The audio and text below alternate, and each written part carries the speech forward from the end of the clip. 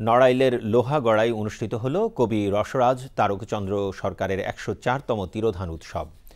তিনি বাঙালি সংস্কৃতির ঐতিহ্যবাহী কবিগানের অশ্লীলতা বর্জন করে পরিশীলিত রূপ দান করেন।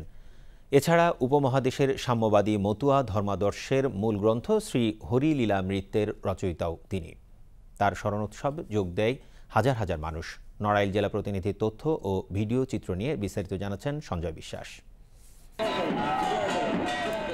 উপমহাদেশের ঐতিহ্যবাহী কবিগানের পরিশীলিত ধারার প্রবর্তক কবি রসরাজ তারকচন্দ্র সরকার ১২৫৪ বঙ্গাব্দে তৎকালীন যশোর জেলার জয়পুরে জন্মগ্রহণ করেন।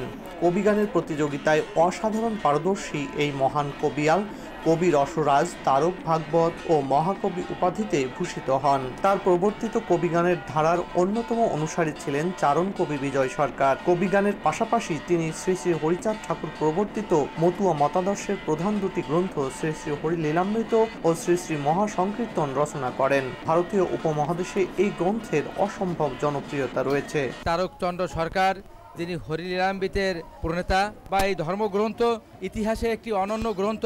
তাছাড়া কবিগানের যে এলোমেলো ধারা, অশ্লীলতা বর্জন করে একটি পরিশীলিত আকারে এই কবি গানকে তিনি রূপায়ণ করেছেন। শ্রী হরি ঠাকুর যে দ্বাদশ আজ্ঞাটা দিয়েছিলেন, সেই দ্বাদশ আজ্ঞাটা মানুষের ভিতরে পৌঁছে দেওয়ার দায়িত্বটা নিয়েছিলেন কিন্তু তারও। মহান এই কবির স্মৃতি রক্ষায় তার তিরোধান উৎসব সহ নানা কর্মসূচি পালন করে আসছে তার উত্তরসূরি ও স্থানীয়রা। দুরন্ত ভক্তের আগমন তারক গোসাই বাড়িতে এই উৎসব ফাল্গুন মাসে শিব চতুর্দশীতে হয়।